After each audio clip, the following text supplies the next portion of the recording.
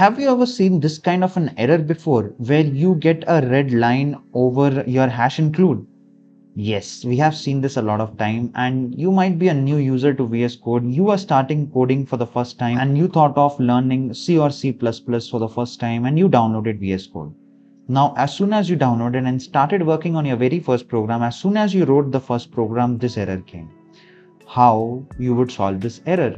Well, this is a very common error, guys, and today in this video, I'm going to explain you how to solve this error very easily in your VS Code. This is Ashank David. Welcome to Coders Arcade, and let's understand how to solve this error.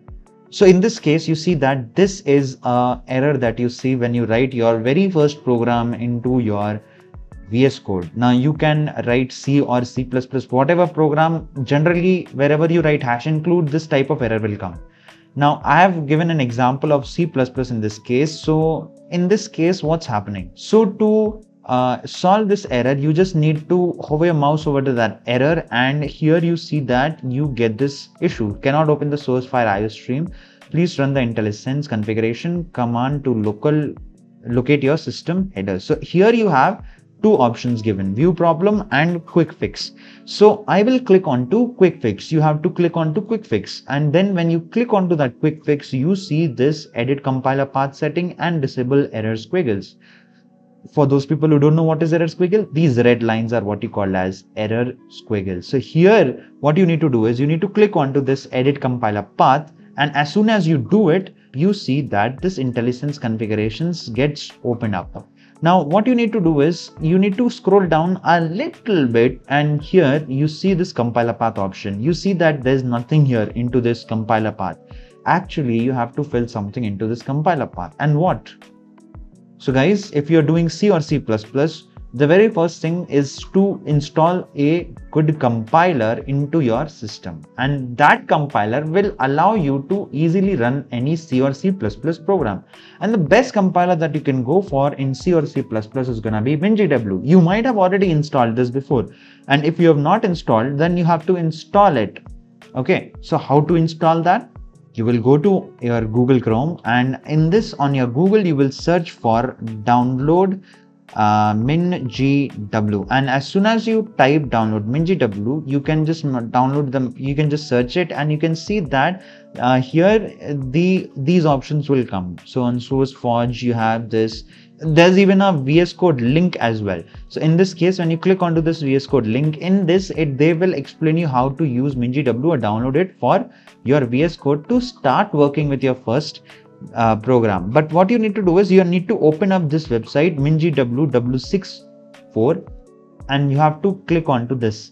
And as soon as you go onto this, you can download it. There are many links actually, not only just this link, but the easy one is this link, the SourceForge link, where you can just download it and you can install it very easily into your system. Okay, I have installed it already in my system, so I don't have to worry about it. If you haven't done it yet, I would recommend you to just install it very quickly. And I have already created one video already on this, how to install it. So if you haven't watched that video, I will give the link in the description below, and you can do that as well. So if I show you where I have installed this is the place where I've installed it in my this PC's D drive, documents, installed softwares, and MinGW32. So I have installed it right here.